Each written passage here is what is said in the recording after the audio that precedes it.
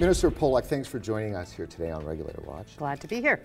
You just finished speaking at the BC LNG conference. What was your key message about LNG to the delegates and that you want the rest of British Columbia to hear? The interrelated nature of the economy, the environment, and energy. It's not good enough just to focus on the environment or just to focus on the economy and energy. Is that how the government has approached this? We always have to look at saying yes to the environment, but at the same time saying yes to the economy and saying yes to energy. That becomes even more important around the world. I just came back from Peru, and the international discussions with the World Bank, with the International Monetary Fund, when they're talking about climate action, they're talking about how to do that in a context where there are millions of people around the world who want more energy, need more energy to lift them out of poverty. Right now in India, they're busy constructing coal plants. As that middle class grows, we're hoping to see that natural gas can replace what would have ordinarily been new coal plants being built in places around the world as they seek to develop their economies. Is it fair to say we have a moral obligation to provide energy to the world? Ask any world leader, they would tell you that you do. When you look at, well, for example, use India again. You have there a society that is trying very hard to lift people out of poverty. Poverty that is beyond anything that we see here in Canada, as bad as some of our situations are. The only way that happens is if these people have access to energy. The next question for the world is, what kind of energy is that going to be? If we can be an exporter of what will be the cleanest natural gas, liquefied natural gas production in the world, then we have just had a positive impact on the world stage. India is one example, but they're all around the world, countries where they are reliant on coal and diesel for their power, and they are decades away from viable renewables. There is only one real answer right now. So, Minister Polak, one of the key regulators that RegWatch covers for the province of British Columbia is the BC Environmental Assessment Office, and obviously under your purview. Can you tell our viewers, what is it that the BCEAO does? What are some of the big challenges? First thing to remember is that if you can't grow it, you have to get it out of the ground. That means that for all of the everyday items that we use as we get up in the morning and go about our lives, you have an impact on the environment. Having a mine that digs out the elements that are part of your smartphone, having an oil and gas plant that is going to provide some of the petrochemicals that are used in the healthcare industry. All of these things have an impact on the environment. What we do at the Environmental Assessment Office is evaluate what that impact might be. We propose mitigations. We require those companies, those proponents, to take steps to reduce the impact that they're going to have from their operation, whether it's mining, oil and gas, or what have you. Those requirements then form their environmental certificate. So when they go and build their project, these are legally binding requirements, conditions, as we call them, under which they can construct that project. It does not happen without them meeting those conditions. So let me ask you, some critics, and there are a few, of the BC environmental assessment process, they say that it's not particularly onerous for a proponent and it's a kind of a rubber stamp. At least that's the criticism.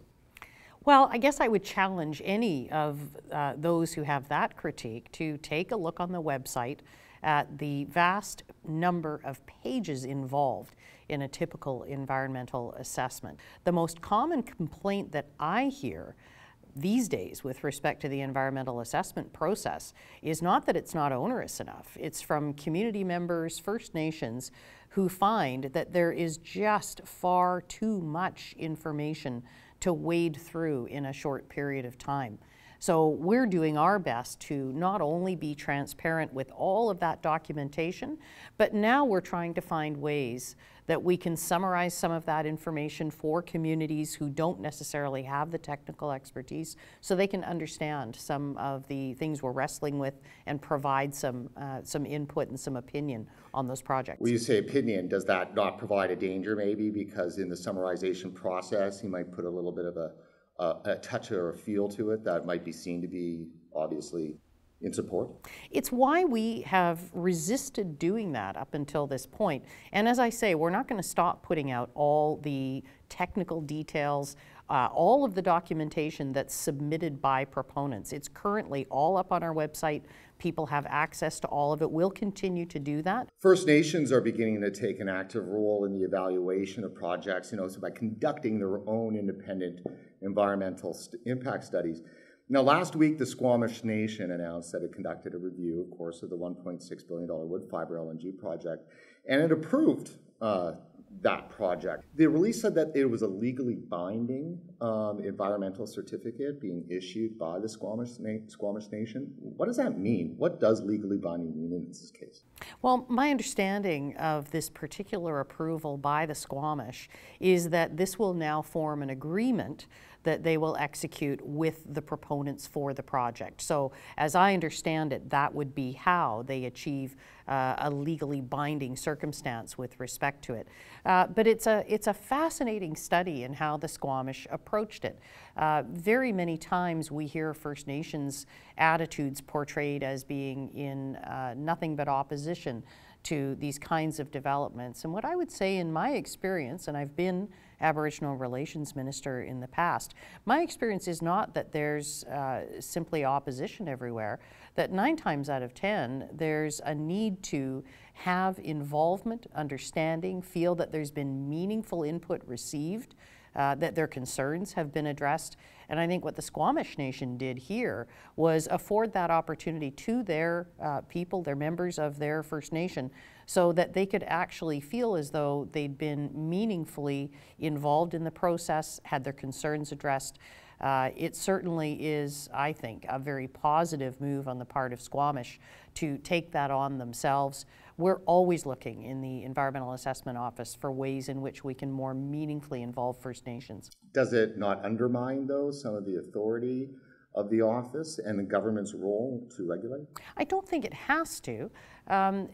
Interestingly enough, when one looks at the conditions that the Squamish First Nation have placed in their assessment report, and ours at the provincial level is not complete yet, but knowing what our executive director has looked at in the environmental assessment process, I see a lot of similarities with respect to the Squamish process and the kinds of mitigations that they have required and the conditions they've placed. Having it more formalized like this, I think, has a lot of potential to enhance the process that we already engage in. Does this third-party independent environmental review process by First Nation, in a way, help solve the dilemma of social license? Well, I think, too, we talk about social license, and very often what we are really describing is a need for trust. People want to trust that a process has been fair, that it has been open, that it has been rigorous. So I think when we talk about social license, it really is for governments, whether they're First Nations governments, provincial governments. We're trying to find ways to build that trust in the community. That takes information. It takes the ability to have a conversation where people feel that they're heard. The challenge is that hearing someone doesn't necessarily mean doing exactly what they say. So in some cases, for example, a community's input on a project might not sink the project, but it might substantially affect the way the project looks. There's also the challenge we have in trying to describe what an environmental assessment certificate is. I often say to my staff, I wish we called it something else, because the language, when we say it's an environmental assessment certificate, I think that word certificate makes most everyday people think of a carte blanche. Here's your certificate, go off, build your project, you're done. Instead, it might be more accurate to call it a list of environmental requirements, because truly what you see is a project. First of all, very few of them at the end of the process look like the project that came in the front end. Very iterative. The project tends to change as there's feedback from the office saying, don't do that, why don't you try this, this might be better. The projects typically change as they go through the process. And then, of course, if they don't meet the requirements as they go to permitting, then that project is not going to move forward. And that give and take is really important for people to understand. It's not just a rubber stamp and then they're off along their way. Yeah, you do not, in my experience, I have not yet been faced with, here's the project, it's yes or no. What you receive is, here's a project, if they do it this way, it could be done safely. And so you place those requirements on to make sure that something can be done safely. We also screen a lot of projects out at the very beginning. We have a 180-day evaluation process, but prior to that, we have a stage whereby we are checking the requirements that we know we will need, the information, the material, the documentation that we know we're going to need throughout the process. If we don't see within that screening process, if we don't see that the company, the proponents, can provide us with that complete application, then we don't move to the formal review of the 180 days. We send them back to the start to get better prepared to enter the process. So that's another aspect that people don't necessarily see, is that while they might not see a lot of no's at the end of the process, there are a lot of no's at the beginning of the process where somebody doesn't even make it into the review. Do you see hope for projects getting the green light in BC, or is it only going to get more contentious? I think it's a difficult question to answer. I think a lot of that is going to depend on how involved we can make the communities, the First Nations, who are confronted by these projects. So you're never going to find the perfect project. You're never going to find a project that has no impact on the environment. What you have to ask, and what we hope to do in the Environmental Assessment Office, is ensure that that impact is as minimal as possible.